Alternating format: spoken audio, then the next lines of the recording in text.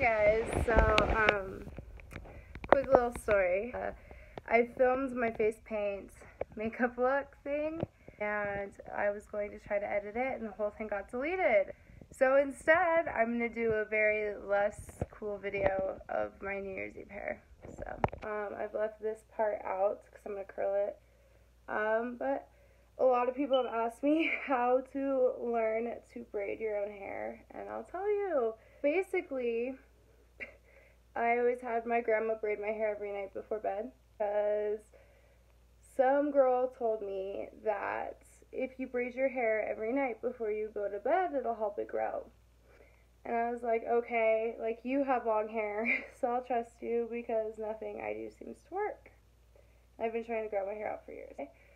I started having my grandma braid my hair every night before I went to bed. And it was all fun and games until I moved out.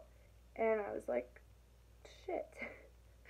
So I decided I was going to try to teach myself how to braid my own hair. And let me tell you, it did not work out very well. So I started kind of just practicing. Before I tell you this story, I should probably actually show you how to do this. This isn't a Dutch, or this is not a French braid. This is a Dutch braid, where the braid's like thick, kind of like an inside out braid, I've heard them called. You're going to separate your hair into 3 pieces. Alrighty, and then it's really about hand training. So I'm going to hold this piece like that, this piece like this, and then this piece in between these fingers. Okay? And it's super easy. All you're going to do is take the middle piece and put it in front of the side pieces.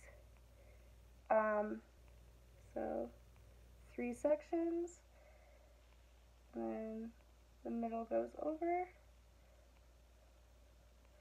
and then the middle goes over. And before I start adding hair, I like to do 2 braids just with the beginning section that I have, because I feel like it kind of starts it out better and you can see the braid faster. So like you can see this little section of what we got going here.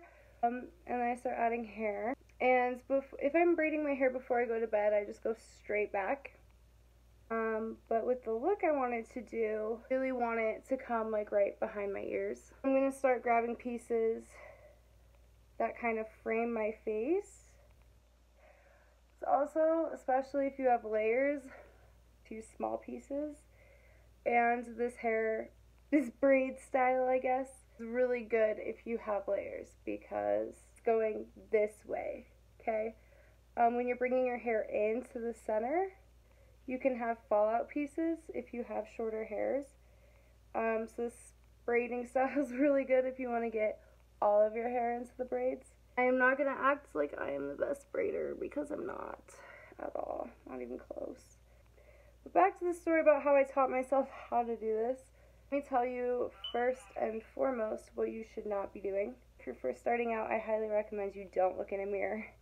Because if you've ever braided someone else's hair, or if you've ever like seen people get their hair braided, the way they have their hands placed or the way you have your hands placed when you're braiding someone else's hair is not how you're going to place your hands doing your own. Basically, it's about teaching your hands how to work backwards. If you're looking in the mirror, it's going to be very confusing and very stressful. Basically, what I did is I watched a couple tutorials on hand placement.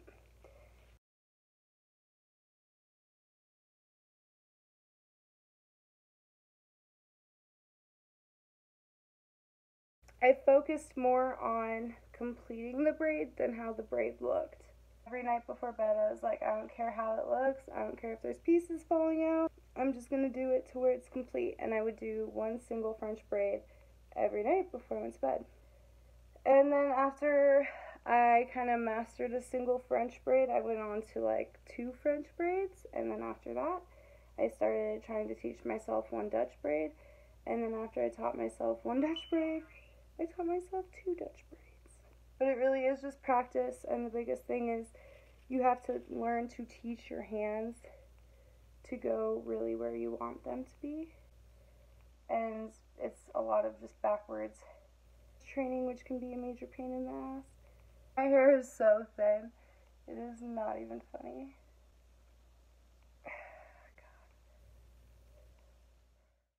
This is reasons why I don't wear my braids outside of my apartment. Don't know what happened to the intro, but there you go. But I have a big forehead, and the way I usually braid my hair, it's just all back, and I look bald and weird, so I usually don't do that. But I'm old. Oh! And then I am gonna braid, or not braid, curl these pieces, but first I want to show y'all what the back looks like. Here we go. Shazam. And curl these pieces that I left down just to make me look a little bit less bald. I've got blue face paint in my hair, by the way, if you're wondering why. As a little blue.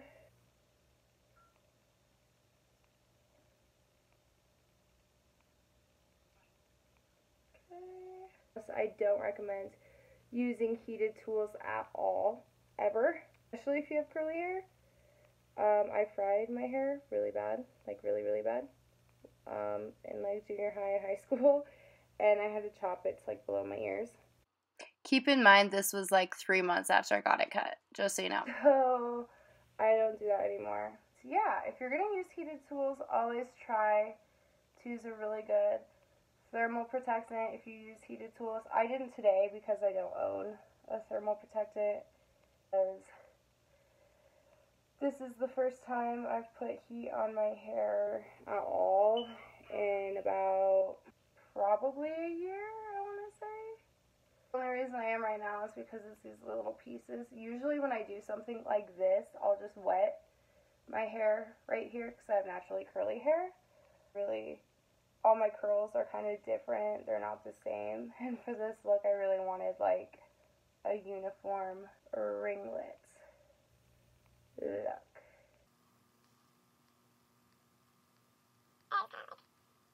Same exact thing on this side. And if you notice, I'm curling away from my face. Some magazine or some Instagram chick or someone said that that's what you're supposed to do.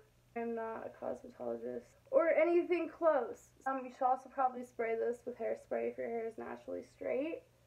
Since my hair is naturally curly, I do not own hairspray. I don't own hairspray. I don't own shampoo. I don't own a flat iron. This is the only curling iron that I have at all. I wanted to show you something funny. I'm piercing this ear because it closed, and I'm literally using a shooter because I don't have ice cubes. So using a giraffe safety pin because, or a giraffe little pin because I don't have needles. Ghetto. Yes, they are sterilized. So I pierced and I got some gold hoops in. It is done. This is how it looks. I'm trying to like get up so you guys can see it on the wall, like with the curls and braids and everything. So that's how to braid your own hair. Hopefully it helped. Probably didn't because I suck, but yeah. New Year's Eve look. I tried taking selfies of this and it didn't show up, so I'm going to show you all now, but like look at this. I love it. The gold right here won't show up on my camera, other than videoing right now, so. Happy New Year.